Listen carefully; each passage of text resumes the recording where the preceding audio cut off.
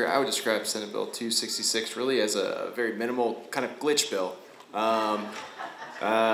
this year that does a couple things. First, it establishes certain minimal standards for core curricula in 5 different sections of our higher ed institutions. It removes support financially for diversity, equity, and inclusion departments and administrators. And my favorite part is it creates the Institute for Risk Management and Insurance through the University of Central Florida to be located in Volusia County, a great county in the state of Florida. That is the bill.